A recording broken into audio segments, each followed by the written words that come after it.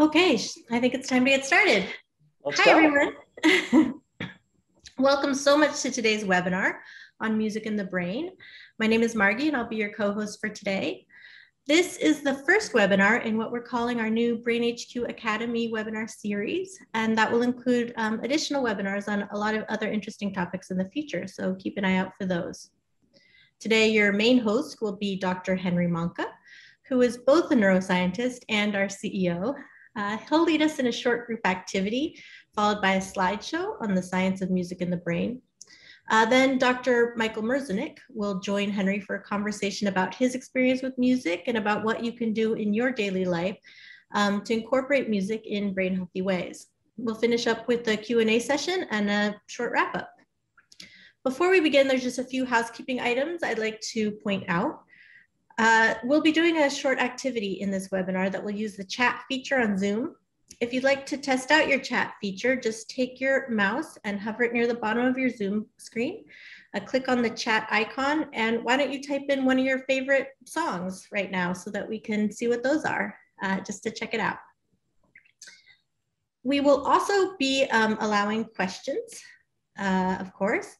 You can ask a question at any time by clicking on the Q&A icon at the bottom of your screen. And we probably won't get to all the questions today. There's quite a few people on this line, but we will endeavor to answer them in the follow-up week, those that we don't get to today. I think that's about it. So with that, Henry, please take it away. Super. Well, thank you so much, Margie, for kicking us off. And as Margie said, we decided to start this new webinar series. And that's because, everyone who's on the webinar today is a registered BrainHQ user. So all of you have done some brain training with us. But we find that, every time I go out and give a talk, people ask us questions about brain health that are beyond just brain training. Questions about sleep and physical exercise and nutrition and, well, even music. And people contact us all the time in our wonderful customer delight team and ask, hey, what else could I be doing or thinking about as part of my brain health program? So we started to start this webinar series to talk about the broader aspects of brain health that a person can think about or engage in beyond BrainHQ, which of course is at the center of any good brain health program. So we're going to kick off with music in the brain, and we're going to kick it off because music is simply an astonishing and amazing aspect of what the brain can do. And just to show us a little bit of that, we're going to start off with a game that amazingly we can all play together on this Zoom call today. We're going to play the world's largest game of Name That Tune. And probably most of you know how this game works. I'm going to play a little bit of a tune. And then I'm going to pause it, and we're going to ask everyone to name that tune. And the way you're going to do it is if you think you know what the song is, open up that chat window like Margie just taught you about, and type in the name of the tune when I pause it. So we'll go through a couple rounds. Some of them might be easy, and some of them might be just a little bit harder. So everybody ready? Let's start off. So for our first one, we are going to, I'll just drop it in and give everyone a listen. Here we go.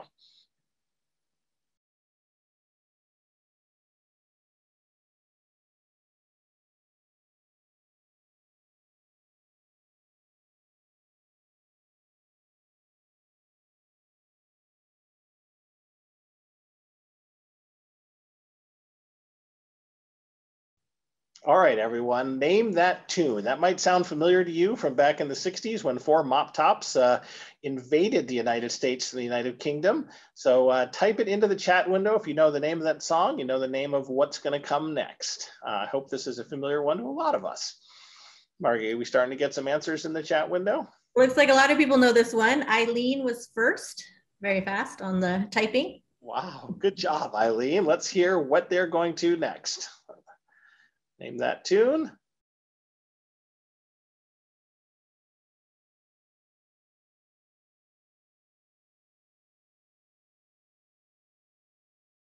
Right, so that was the song that was all driving us all wild back in the 60s. So let's go on to a next one. This one might be a little bit harder.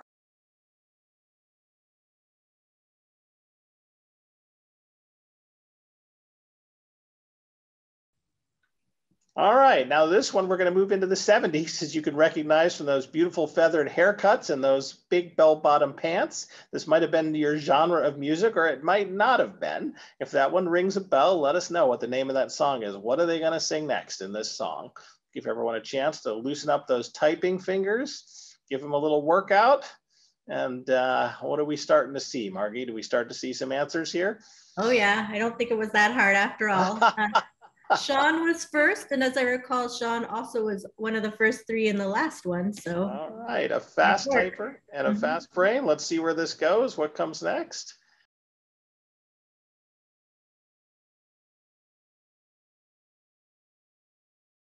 That's the Bee Gees from the 70s. I'm delighted to know they're so popular. And, you know, if you have an HBO subscription, there's a fantastic documentary on the Bee Gees on right now. I watched it because my wife is an enormous Bee Gees fan, and I learned a ton by watching it. But I'm glad to know that it's so popular here as well. Now let's go to our next one.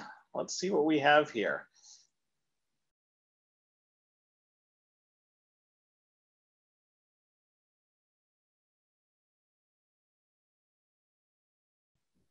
Okay, so when Elvis is thinking of you, baby, what does he want you to do? Or maybe what does he want you not to do? We're digging a little bit more into the archives here, but I bet this is a pretty familiar tune to a lot of people everywhere in the world, and certainly those folks on the webinar today. Bust out those typing figures and tell us, what does Elvis want you not to do when he's thinking of you? Well, Norma was the first to know, and people mostly know that it's Elvis for sure. That's a good start. He wants us to.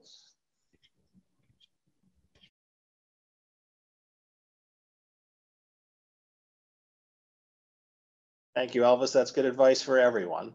And we're going to take one final step into the modern world now. And let's see what we have from the more recent years.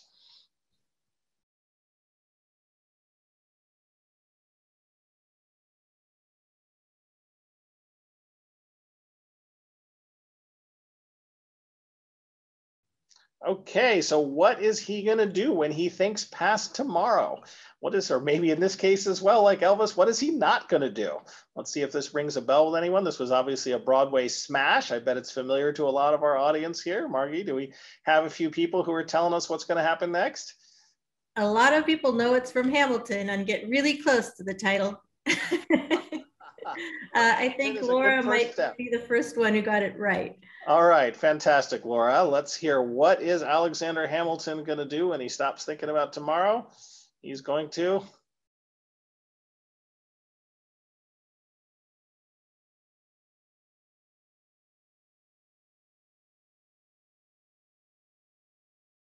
That's right. He's not throwing away his shot, and I'm glad we have some folks out there who know this. This is the musical that swept through my daughter's middle school like a firestorm and created more fans of American history among the 7th grade set than I think any American history teacher ever could have wanted.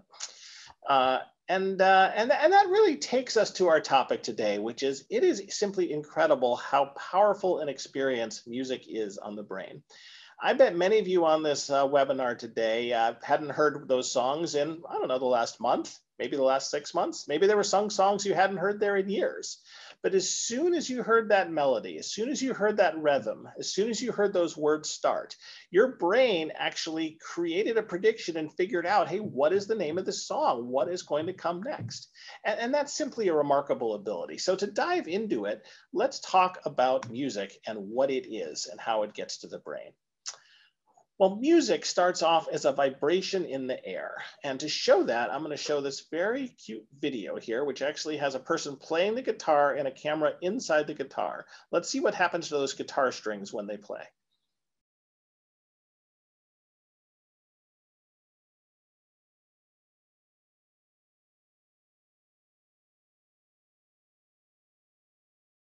So that's kind of a remarkable camera angle. And of course, what you see is, well, as you know, each note has a different frequency. And on a guitar, the lower notes are here at the top. And you can see in that vibration, they actually vibrate more slowly. And higher notes in a guitar are at the bottom, and they vibrate more quickly. So music, of course, is a vibration in the air. And that vibration moves through the air and it reaches our ear. And when it reaches our ear, something remarkable also happens. The first part of our body that it really comes in contact with is called the cochlea. And the cochlea is this spiral-shaped organ inside your ear. Actually, looks like a snail, just like this. And the cochlea actually has all of these interesting hair cells on it. And a hair cell looks like this. You can see it in this picture. It's actually a little floppy hair that's attached right to the cochlea there. And what's interesting is that at the center of the spiral here, these hair cells are long and kind of floppy, kind of like that low note string on the guitar, which is also kind of floppy. And that means when those low notes hit the cochlea, these hair cells actually vibrate. But as you move outwards on this spiral towards the end of it, you start to see hair cells that look more like this. They're smaller and tighter, and they respond by when the vibration is received, it's a high note on the guitar, just like those tight high strings on the guitar. And what that means is the entire cochlea is itself kind of like a musical instrument. It's laid out starting with low pitches and then moving all the way to high pitches, just the way a guitar does, or in this picture as is shown as a musical instrument with the low notes in green here at the center and the high notes shown in red and purple as we move outwards. Now that's kind of cool that the first part of your nervous system that music encounters is itself laid out like a musical instrument. Now, unfortunately, damage to the cochlea can cause profound deafness. If this is damaged or these hair cells are broken in some way, you can lose your hearing. But Posit Science co-founder, Dr. Michael Merznick, who will be joining us on the line in a little bit, one of his many accomplishments in science was he actually helped invent a medical device that is a replacement cochlea and that can cure deafness. We'll talk about that more in a bit. Now, after sound gets processed in the cochlea, it's sent on to the brain, and the brain actually is also laid out like a musical instrument, and it starts in the auditory cortex. So this spiral shape looks familiar, I hope. It's the cochlea in the ear that we talked about, with low notes now shown in purple and high notes now shown in yellow. And when the hair cells in the cochlea are activated, they send electrical signals that get transmitted up into this part of the brain, kind of buried a little bit within it, called the auditory cortex. And it is also laid out like a musical instrument, like a piano, with the low notes causing activation here in the front and higher notes causing activation here at the back of the auditory cortex. And scientists call this a map. It's a place in the brain where brain information processing, in this case, how we process frequencies and sounds, actually matches a feature of the real world. So it's laid out like a musical instrument or a piano. And I have to mention that our friend Dr. Merznick was actually one of the first scientists to document this frequency map in the auditory cortex. So he's had a very busy career before he helped invent BrainHQ and found Posit Science. We'll talk about that a bit more as well. So maybe we will pause there for just a moment, Margie, and take a poll. I've talked a little bit about parts of the brain and how they're related to musical instruments. I think we have a poll to tell us a little bit about what musical instruments people on our webinar today might play. Is that right? That's right. So I'm going to launch the poll now. We were only allowed to include 10 items. So if you play a different instrument, feel free to put it in the chat again. We'd like to hear about it. And if you don't play a musical instrument at all, that's fine too. We're curious to hear about all of it. Yeah. Oh, wow. This is fun to see it come in live like this. It is. Starting to come in here. We'll give it a minute because we're having quite a few of these come in. Wow. All right. Some interesting answers here. I'll have to say, for those of you clicking on I play percussion, I appreciate that. My son is a jazz drummer and in college as we speak, although of course he's taking his drumming lessons via Zoom right now, but he's very committed to percussion. So I'm delighted to see some people out there who are also drummers or other kinds of percussion players. Okay, so maybe I'll end the poll now.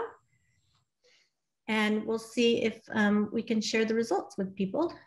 And so now you can see what the answers are. So most people either don't play one, they sing, play piano or guitar or something else. That's fantastic. You know, it's kind of interesting, Margaret, to see so many singers in the audience. And singing is a wonderful form of musical training because, of course, it's something that just about anyone can do at least some on their own. And we'll talk a little bit more about what that can do for your brain. Great. So let's keep going and then say, well, okay, with all that singing and percussion and guitar playing, even a few harmonica players that I saw in the audience, you know, what part of the brain then gets activated by music? If we start off by acting that pure auditory cortex, where does it go next? And so, you know, here's some parts of the brain kind of laid out in this standard picture. We have here in blue what's called the temporal cortex. That actually relates to hearing, as we saw, because the auditory cortex is in there, but it also relates to memory function. We have the frontal cortex that's involved in thinking and planning. We have the motor cortex that's involved in movement, an area called the somatosensory cortex that's actually involved in skin sensation. And then back here, the parietal cortex, which is involved in attention, and the visual cortex, which is involved in seeing. So we're not going to do a poll, but I want everyone to look at this and make a guess. When we're listening to music, which of these parts of the brain turns on in response to the music, beyond just that little bit of auditory cortex? So with that thought in mind, I'm going to go on to show you a video that was actually put together by a group of scientists in Sweden that actually had people go in brain imaging systems and actually image their brains while they were listening to music to figure out, well, what part of the brain is activated by music. So I'm going to start this, and I'm immediately going to jump ahead to the 20-second interval here. So when we see this, what we're going to see is areas that are blue represent areas of initial or light activation, and then areas that turn yellow and red represent areas of higher activation. So let's see what we see in the brain here.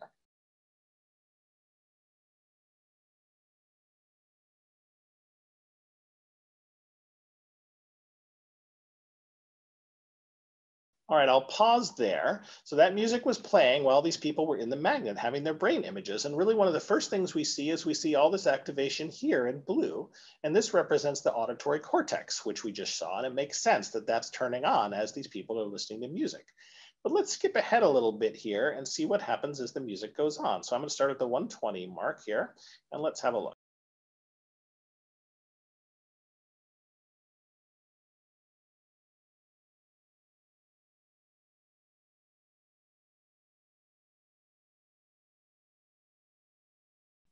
So I'll pause it there. We still see all this activation in the auditory cortex, but actually, as we look at the brain, we see that music is activating almost the entire brain, right? Here's regions here up in the frontal cortex that are being activated in red. We see yellow and red all the way back here in these attention areas of the brain. We're even seeing some activation shown in blue in visual parts of the brain and even these motor coordinating areas. And that shows us that listening to music is a whole brain activity. While different parts of the brain do have different function, music turns on almost all of them in one way, shape, or form. And that's probably one of the reasons music ends up being such a good activity for the brain. And so if we think back to these brain regions, well, what's going on? Well, when we see activation here in the temporal lobe, that probably relates to hearing the music and probably also to remembering the times you might have heard the music before, or perhaps storing new music in memory. If we see this activation in the frontal cortex, it's probably about thinking about what the music means to you. If we see some activation in these motor regions or skin regions, well, maybe if you're a musician, you're actually imagining what it feels like to play this music. Of course, when we see activation in these attention areas, it's because we're directing our attention to the music. And finally, if we see activation in the visual cortex, it's probably because we're visualizing what the music looks like. Maybe we're musicians and we can see the score, or maybe we're just thinking about what it would be like to see someone play this music. So music activates the entire brain in that way, and that's one of the reasons it's so good for us. So let's talk more then about what effect music has on the brain as it's busy activating the whole brain. And to do that, we have to talk a little bit about what music is made up of. So music is made up of, first of all, rhythm. So here's a piece of music. Doesn't matter if you can't read the staff, it's okay. Music has a rhythm that's the timing of the notes. And if you can't read music, that's fine. I'll just clap this one out for you. It goes like this. So that's rhythm. The second part of music is, of course, melody and pitch. That's the frequency of the notes, which, of course, is shown by where they're laid on the musical staff here. Now, it might be hard to know what this song is just by looking at it, so I'll go ahead and tell you this song is Happy Birthday. It goes like this. Happy birthday to, and I'll pause there. And I want you to think what comes next in this song. And I bet that just about everybody knows that what comes next in the song is you. Happy, of course, then it goes on. So how is it that just hearing those first few notes and those first few words, happy birthday to, creates this incredibly strong sensation in our brain of what the next sound is going to be, what the word is going to be, what the frequency of the note is going to be, and even what the rhythm is going to be? Well, when you first heard this song and you were just a few years old, your brain didn't really have much ability to predict what was coming next. You hadn't heard the song very much. You hadn't learned it. But as you heard this song over and over again at birthday parties, and as you sung it, producing that music over and over again, and as you listened to it over and over again, your brain actually rewired itself. It rewired itself to know that when it hears this rhythm and these pitches and these words, it's going to hear this note next. Now that rewiring, that ability to make that strong prediction of what's coming next is called brain plasticity. And of course, if you are here, part of the BrainHQ family, you probably know a bunch about brain plasticity. You know, what we mean by brain plasticity here as scientists is, well, it's fundamentally how the brain rewires itself through experience and learning. The brain changes throughout its life. It changes when we're kids, it changes when we're young adults, it changes when we're older adults. In fact, the brain changes when we have healthy brains, and the brain changes when our brains are not so healthy. It is fundamentally just how the brain works. And in particular, it's how the brain stores memory, making structural changes and functional changes, and even chemical changes in the brain. Now, music has an incredibly powerful effect to drive brain plasticity. It turns out to change, to rewire itself, the brain needs two things, and music gives us both of them. The first is that the brain needs a reason to change. The brain only changes when it has to. If we're doing things that don't challenge our brain, the brain doesn't change. But if we're listening to music or we're training in music, our brains often need to get faster in order to hear the notes correctly or produce them correctly.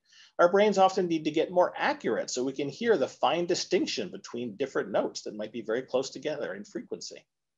But the second thing the brain needs is it needs the ability to change. Fundamentally, the brain only changes when it's allowed to change. So what lets the brain change? Well, let's go back to a slightly different picture of the brain here. And what all of these colored lines are is they represent different parts of the brain that are located here at the bottom near the brain stem. And these are different neuromodulatory systems that actually control the ability of the brain to change. Now, one of the first ones that's incredibly important is the attention system. Now, when you pay attention to something, your brain actually releases a chemical called acetylcholine, and that enables your brain to change. And you might know this, right? If you think back to school and you remember in math class, maybe you were staring out the window and you weren't paying attention to the teacher, your brain probably didn't rewire itself to become super good at math. Maybe the person next to you who was paying attention to the teacher released that acetylcholine during math class, and their brain changed to get better at math.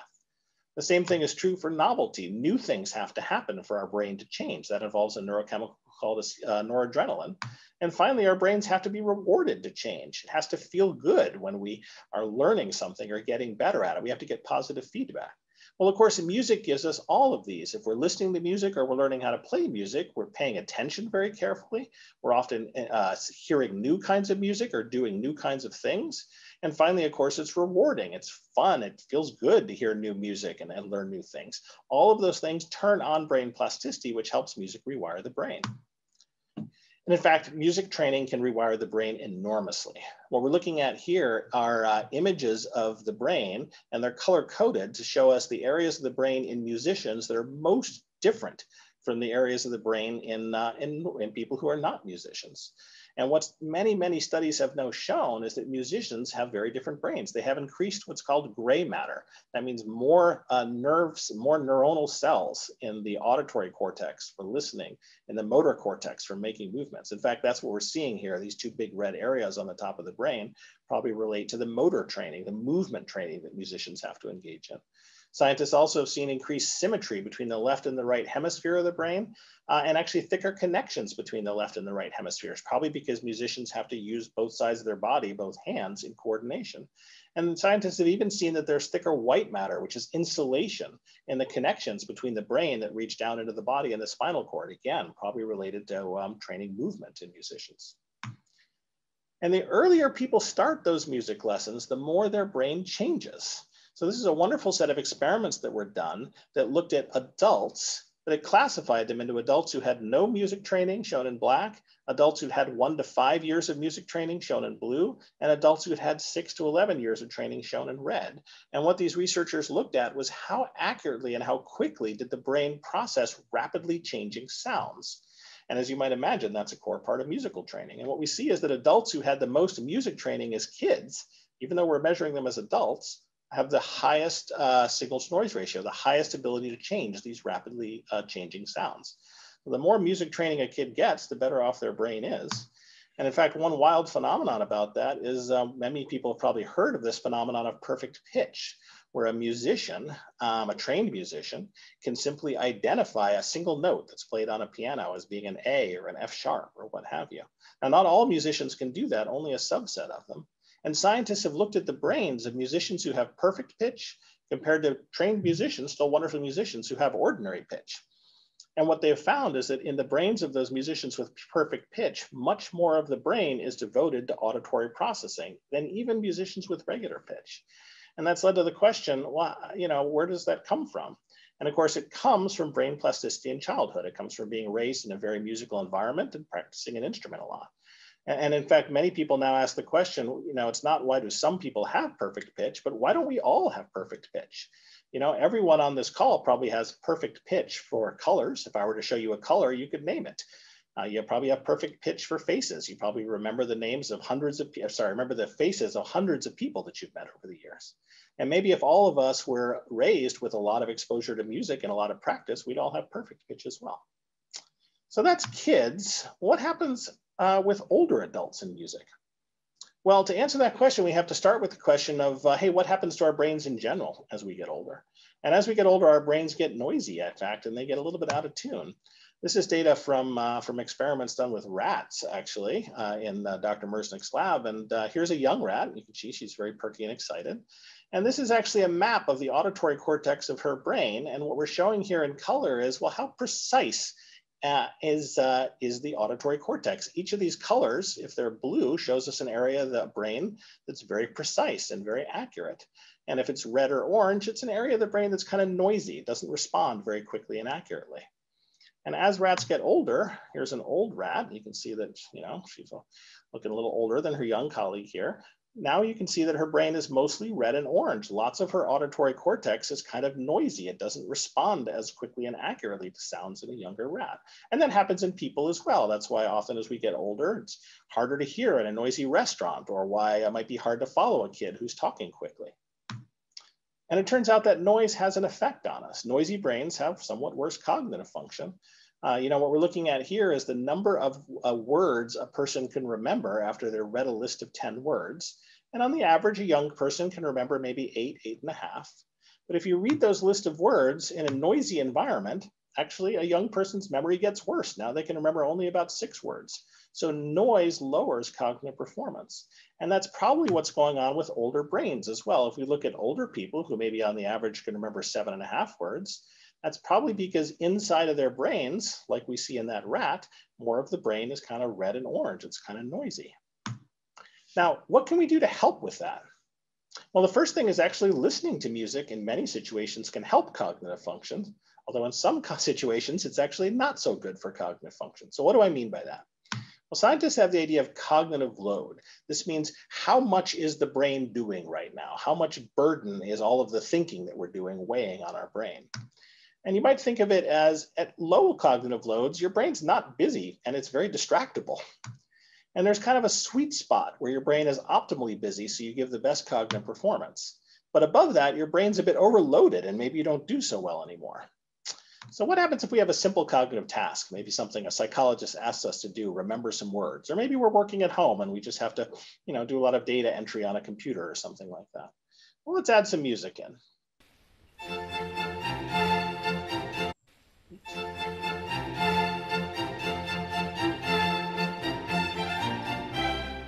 So as we add that music in, that simple task moves up to being in the sweet spot. And that's why music actually can help us focus and get certain things done. But if we're doing a more complex cognitive task, and an interesting study was done with surgeons learning a new procedure, that same music can be distracting, and it can move that task to an overloaded case. And now their brains don't work as well. And in fact, their brain is overloaded. They don't learn the task as well. So what science has shown us is that music in a major key that's kind of up tempo and has a good pace to it, can help take simple tasks and make us somewhat better at them. But how about musical training? Well, it turns out that training can improve cognitive function pretty beautifully. There's been a lot of studies now done showing that training adults and older adults can be a brain health intervention. One quite beautiful study compared music training, where twice per week for 1 hour a day, people did 2 kinds of music training. They either did singing and they did drumming as well, like playing on the bongo drums. And what was shown in this study, and they compared that to a group that did physical exercise. And what they found was that the musical training showed significantly greater benefits to overall cognitive function than the physical exercise, probably because it was engaging the brain so strongly. And you don't really have to be Tony Bennett or Jack Costanzo, the drummer here, to experience these benefits. These are things that all of us can do to improve our brain function. Now, it turns out that BrainHQ, which everyone here has had a taste of at least, like musical training, trains the brain to be fast and accurate. So here's a piece of music written by Taylor Swift. You might know her. She's a country sort of pop artist now. And I have to say she had the world's most productive quarantine period. While most of us were watching Netflix and worrying about the pandemic, Taylor Swift actually recorded an album that won the Grammy for the best album of the year. So here's a little song from her. It goes like this. I knew you were trouble when you walked in, except I'm singing it much more slowly than she does. So when she sings this song, or when you listen to it, if you want to keep up with the pace of these notes, you're going to have a brain that can move pretty quickly. And it's going to have to move, if you've done the BrainHQ exercise auditory sweeps, about as fast as this. So if you can do that auditory sweep in BrainHQ, if you can hear the first one goes up and the second one goes down, then you're going fast enough to keep up with the first part of this song. But then when she doubles the speed here, your brain's going to have to go faster. You're going to have to hearing the auditory sweeps in BrainHQ like this. Oops. Let's hear that one more time because that was fast. So much faster at around 150 milliseconds. So that's the way that BrainHQ training is kind of like a distilled version of music training. By making the brain faster and accurate, it's having the same effects that music training does, except maybe at a sort of accelerated dose. And in fact, that's what studies have shown. If we go back to our rats here, if we add a new rat here, this is a rat who's been through BrainHQ training for rat, and we look at the organization of her auditory cortex, we see that even though she's as old as this rat, almost all of her brain is now shown in these blue and yellow areas. That means her brain has become sharp and precise again as a result of this BrainHQ musical training. And in fact, that ends up having tremendous benefits. So studies using these auditory exercises in BrainHQ have shown that they rewire the brain, they sharpen cognitive function, and they improve everyday life. So by rewiring the brain, what I mean is that these BrainHQ auditory exercises, again, kind of based on the principles of music training, they strengthen wiring between different brain regions, and they actually improve the activation of memory centers in the brain. And when scientists look at that effect on cognitive function, they see that rewiring the brain sharpens cognitive function by strengthening memory, attention, and speed, particularly with auditory tasks.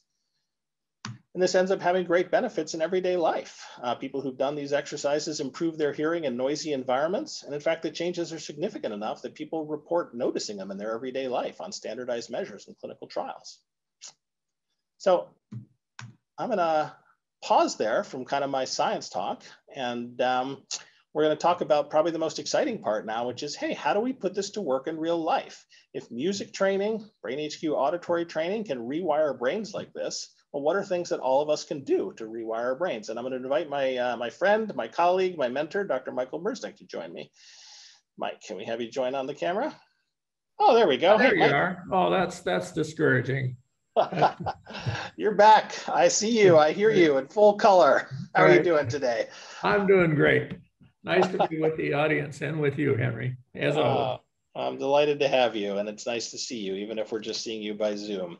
Yeah, so, out here in the countryside. Well, that's a nice place to be. So, yeah, let's dive in, Mike. I should introduce you briefly, right? Of course, you're a world famous scientist. You helped invent the cochlear implant, which cured deafness. You helped discover that the brain was organized like a musical instrument. And then you went on to discover the basic principles of brain plasticity that led to BrainHQ. So quite a time that you've spent on this earth so far, and a lot more ahead of us. That was a bit of an inflated statement, Henry, but we'll accept it. Pleased that you'll take it.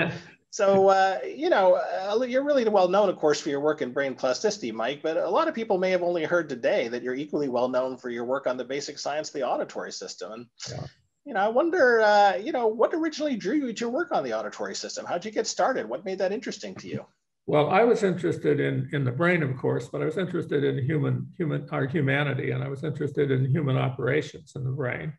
I wanted to study the physical brain because I thought that's where we could understand the basis of our human natures. And music and language represented a very special entree into that science because, first of all, there's a rich literature in the psychology side and understanding of what music means to us, what language about in language operations in the domain of linguistics. And then music appreciation, making music, as with language, is a pretty specific and wonderful human attribute, a human asset that we have. It's very special to we humans. We make music. We really enjoy listening to music. Oh, music is a part of our life, just like language is a very precious and special part of our life that differentiates us from other mammals, from other animals. And I was really interested in that. Oh, that makes sense. A lot of, I think, people like yourself come into neuroscience because they want to understand the human brain and what makes us so unique. And I guess the auditory system is a real window into that. Absolutely. So, in that work, as I mentioned briefly, you led a team that invented the cochlear implant, which is that medical device that can restore hearing to people, children and adults, many of whom have been deaf for a long period of time, in some cases their whole life. I wonder, did you ever work with a patient like that where when their hearing was restored, they got to hear music again, or maybe for the first time? What was that like for them? Well, that's a great question, Henry. And some people do, that are less experienced in music, music sounds to them still artificial, commonly described as sounding something like a not very well tuned accordion or just not quite right. But someone that's really experienced in music. So I've had interactions with several people that were professional musicians before they got their cochlear implant, and they recovered a remarkable ability. So one person that I talked to a lot had been a professional guitarist, and he went right back and played his guitar and said he appreciated it. Sounded like he operated on his guitar as he did before he lost his hearing. I had a wonderful correspondence for a period of time as another example with an organist from Great Britain that talked about how she had recovered her ability to appreciate and make music and how she thought she had substantially recovered her skills that she had as a professional before she lost her hearing. So that's a remarkable achievement of brain plasticity that when you deliver information, and not quite in the same way that's delivered in the brain with an artificial device like cochlear implant, that you can reconstruct. The brain can reconstruct, can make sense of speech, can make sense of music. It's a kind of miracle of plasticity, really. So that musical training in those two cases, that had rewired their brains, and then even when they lost their hearing, their brain was still wired that way. So when they got a cochlear implant, they were able to hear and process music again. But how about kids? How about a child who may be unfortunately born deaf and then receives a cochlear implant? What is it like for them to hear music for the first time? Do they get it right off the bat, or do they have to learn how to hear it almost? The word for it is thrilling. They're thrilled by it. It's just amazing to them. It's remarkable. Of course, they still have to go through the progression of the acquisition of understanding and learning about it. But they seem to learn about it, seem to acquire musical ability and their elaboration of the understanding and the meanings of it, the emotional, in a remarkably normal way. That's incredible. It shows how powerful that is for us. So, well, how about neuroscientists, right? You've been a neuroscientist since pretty much having helped invent the field, and just about every renowned neuroscientist in the field. Are there any neuroscientists who are musicians, or are science and music like oil and water? They just don't mix. Well, I would say it's unusual. I was a musician as a lad, like a lot of scientists and other folk are. I actually thought about being a professional musician as a boy until I found out that there were other people that probably had more talent and gumption in making music than I did. Okay, but tell us, we want to know, what did the young Mike Merznick play when he was growing up? I played the saxophone, okay? I had a tenor and alto saxophone, and I did my best. but I have known a couple of musicians, scientists that were really exceptional. I had a friend who was a professor at Louisiana State Medical School in operating out of New Orleans. And he was a jazz musician of great talent. And in fact, I love to visit him in New Orleans because when he'd go down to Bourbon Street or some other place, the musicians would invite him to come up and join them. And he'd go up, and they all knew him. And he'd go up and he'd join their combo, their jazz band, and make music, So there are instances of people that have crossed that line and are multi-talented in that way. I wish I was more on that path. Well, but maybe on that path, how about you? You're not a saxophonist anymore, but what kind of music do you enjoy? And has there ever been a time where your love of music and your love of science did have the opportunity to connect? Well, I still love to sing, and I love music in general. And I think there's nothing greater than a group sing. You know, it's just a wonderful community thing. But I love, you know, symphonic music. I love the ballet. Ballet is a special. I love to watch people move in beautiful, graceful, fluid ways when I'm listening to the music. And in a sense, they're dancing, they're swaying, they're moving to the music. Really brings it all together. Yeah, yeah. It's a thrill for me. And San Francisco has a wonderful symphony. It has a wonderful ballet.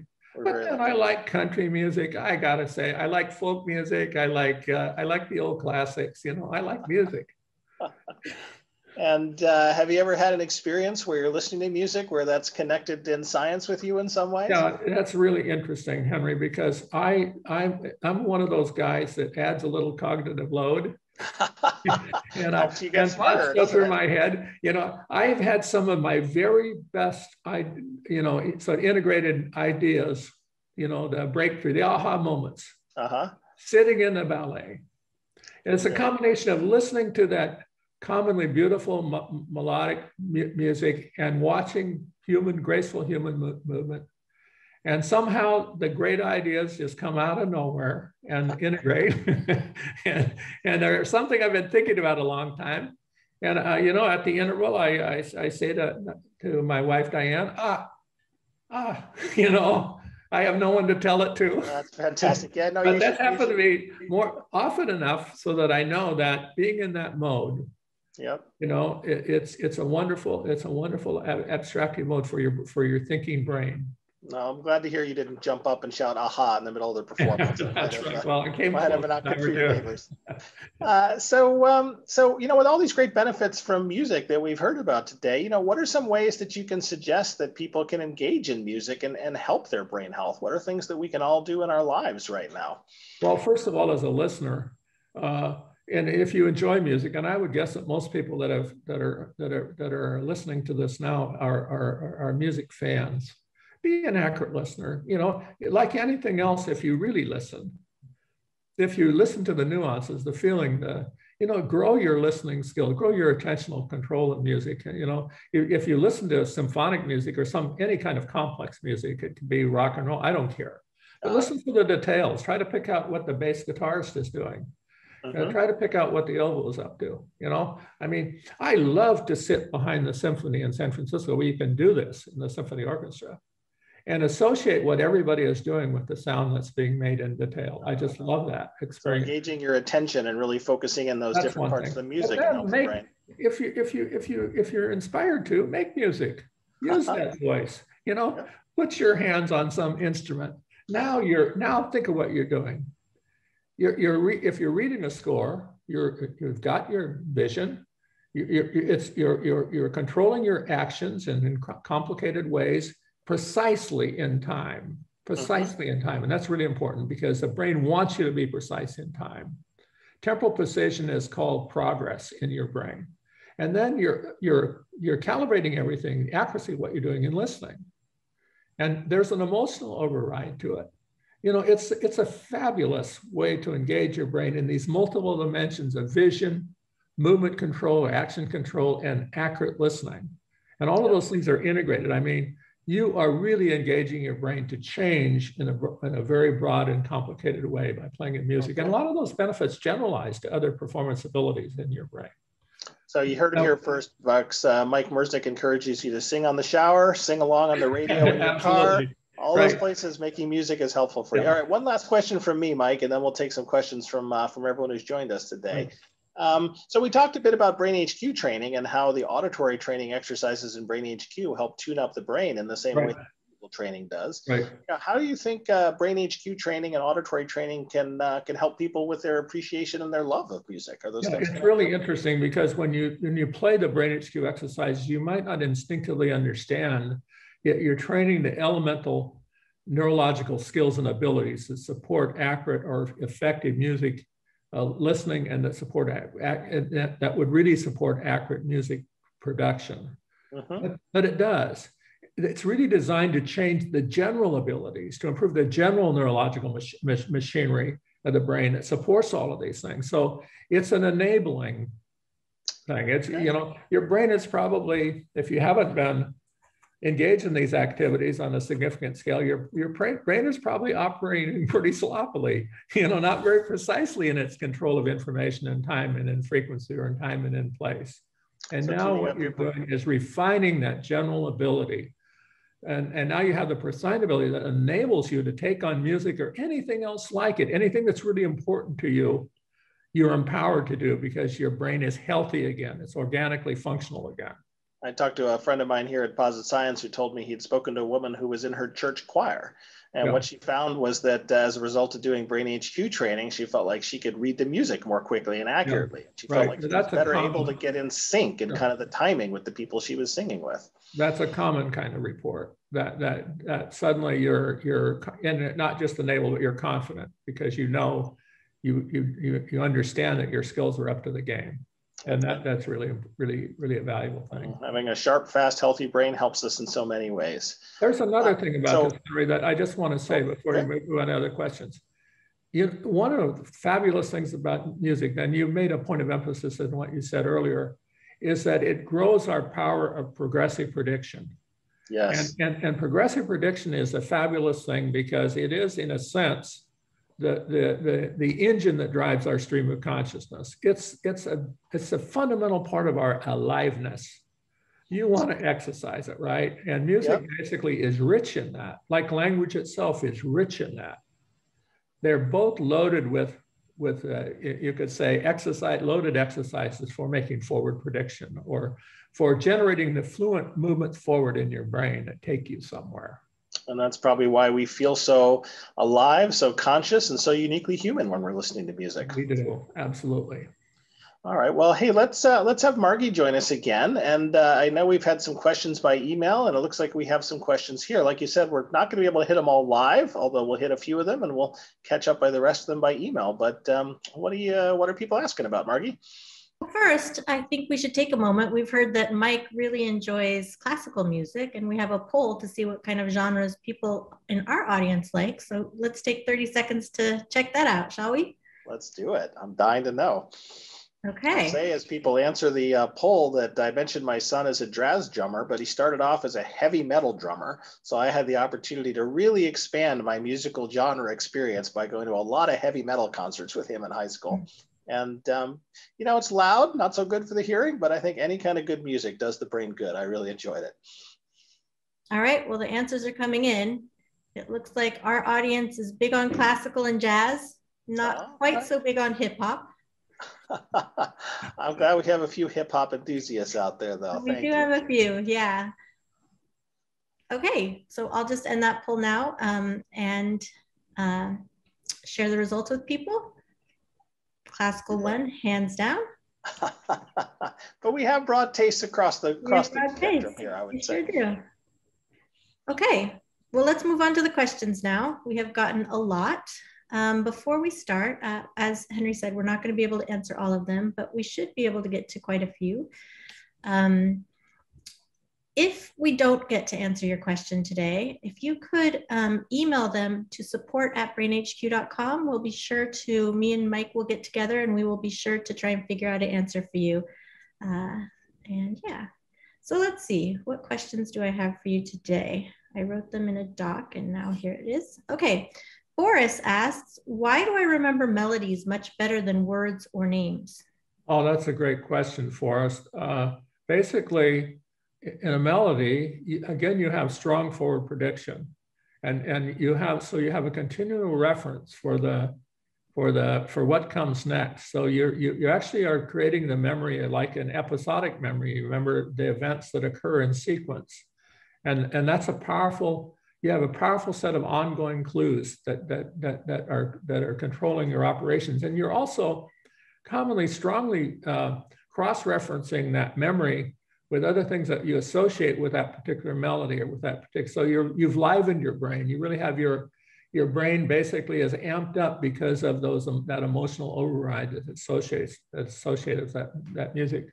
So this complex set of effects are powerfully enabling for reconstructing that. Now, whereas you try to think of a person's name, for seeing that person sort of at random, and there you don't have that contextual information until you drum it up, basically by talking to you or them, or by interacting with them, or trying desperately to remember where you saw them before. Well, it's almost like with music, you hear the first bit and your brain starts to roll along in a groove that's like well learned and well rehearsed. And so the next piece comes almost automatically to you. But if you just see a face, like you're saying, there's not much context around it. Your brain has to work much harder to figure out, hey, where do I know that person from? Exactly. Super. Great question. What else we got, Margie? We have a bunch of questions kind of in a theme. So I will read a couple of them. Adelaida asks, why is music so intertwined to the spirit? And Barbara asks, can you explain what happens or why we get so emotional from music? And what is the kind of underlying emotional impact of music? Well, those are wonderful questions. And that's a very special quality of it. Well, one of the reasons is that we associate music, of course, with celebration. We associate with things that are rewarding to us in our lives. We associate music with romance. We associate things with all kinds of things that are to us spiritual. In a sense, when we're out in nature, we hear the music of the spheres, in a sense. I mean, we associate sound with things that we love, and those things are rewarding to the brain. Basically, they're reinforcing. And the other thing that's really important about it is the music is actually predominantly represented in the right side of our brain. And in listening, the right side of our brain in the listening domain, the left side is associated with language interpretation, with the sounds of language, with speech. The right side is associated with emotion and the emotion of speech.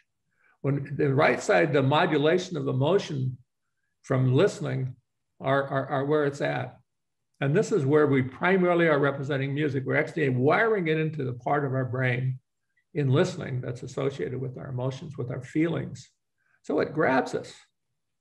And it grabs us in the combination of this, historic reference with the music being a source of a joyful time for us, and music being basically represented in the part of our brain that is contributing to our emotional feelings and good feelings. And like you said, there's so much of music that is carrying us from one moment to the next because of the rhythm and the melody. And of course, as you were mentioning, that's probably deeply related to our conscious experience of moving from one moment to the next. So it hits us. Yeah, and I don't know about you, Henry, but I still remember in the music that I heard when the theme from Summer Place when I first met my wife and had a dance with her many years ago. And I can play it in my mind as I think about it, because then it's associated emotionally with all of the wonderful, things that are associated with that, with what came from that. Yep, it's a beautiful moment. Margie. Yeah, well, another person, Alex, asks about, music can also music that you haven't been exposed to previously can also be associated with memories, even things like sadness, nostalgia, happiness, anger, anxiety. So music can do these things even if you haven't heard that piece of music before. So how's that happening? Well, you have a complex, Alex, you have a complex music history. And from that listening history, you have all kinds of associations that you're drawing to it from that music. And there are other aspects of it that also are stimulating you, that are turning up the lights in your brain. Just the novelty of it, just the surprises of it. You hear a new song and there's a turn of the lyric or there's a change in the sound that's particularly intriguing or engaging. The novelty of it basically turns on the lights in your brain. And so the combination of the fact that from your music history, you have an incredibly complicated reference base. You don't think about it, but you have an encyclopedic record of information about the music that you've received or heard in your life that have related to your life, that had meaning in your life. And now you hear new music and you're drawing a new relationship with that complex reference information. And it means something to you because of that reference base. So, it's another way of saying that it's a healthy thing in life to richly load your encyclopedic information in all of the domains, not just music, but in all your domains, as much as you can, so that you have a powerful reference base that can always carry you back to make life meaningful, to make every little moment of your life meaningful, and certainly every little moment in which you're listening to music or new music. Great. Well, Brian asks, what about dancing in music? Oh, that's great. Brian, now here's another area where controlling your action in relation to music and you can say confirming it by how much your wife or your partner kicks you, has been demonstrated to be really good for your brain. Progressively engaging yourself in you could say music-controlled movement is a very wonderful thing to do, just like controlling your actions by monitoring the production of music on an instrument is a very good thing. And here you're engaging the brain more holistically.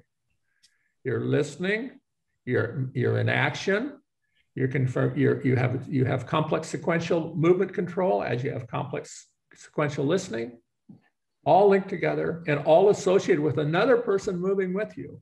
If you're in a partner dancing situation, that's a pretty sophisticated way to engage your brain to improve your operations. All right, we have a couple of questions here about, are some better than others? So Barbara asks, is singing better than percussion or melody instruments or harmony instruments? Or others ask, are certain types of genres of music better to listen to? Well, that's like asking if you like cake better than pie. I mean, they're good questions, but I think, singing is one. I think the critical thing is that it matters to you. Yeah. That it's progressively, that you think about it as something in which you're progressively going to improve at. Don't just say I've been good enough. I can still carry a tune. If you want to, karaoke is good. But here's what I would say about it. The next time you're up there and you're going to sing a song, try to be a little better. In other words, if you don't take it just a little bit seriously, then the brain doesn't care. It's not going to improve, not going to change.